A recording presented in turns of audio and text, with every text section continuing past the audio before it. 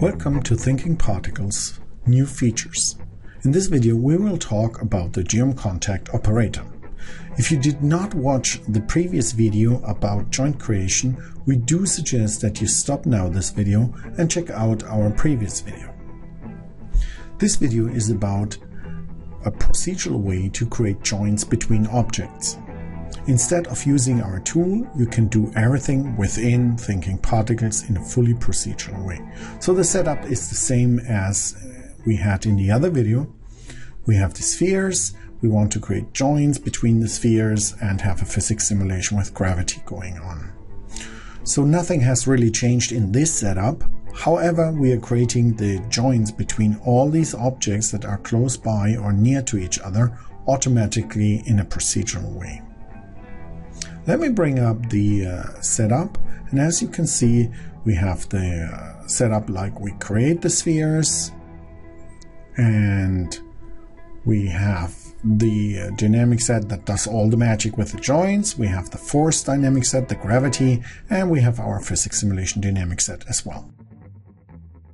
We are using now in this dynamic set our new GeomContact Operator. So all the magic happens inside of this dynamic set.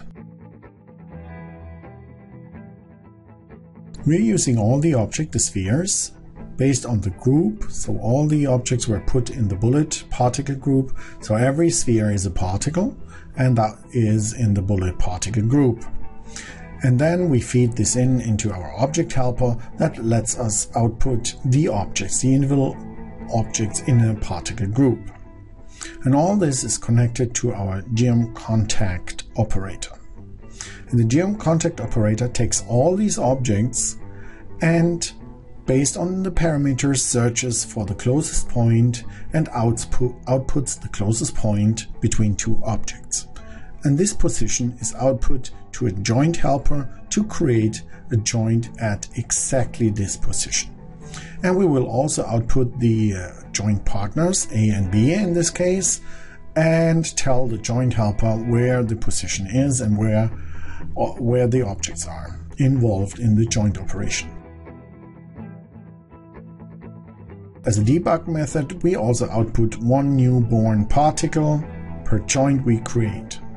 Pretty simple, we use the position. Now we play back, and as you can see, we created procedurally joints between all these objects. And the great and powerful thing about this operator is you can do that in a procedural way, so you have full control. If things change, your joints will change automatically along. Thanks for watching this video, and please check out the other videos as well.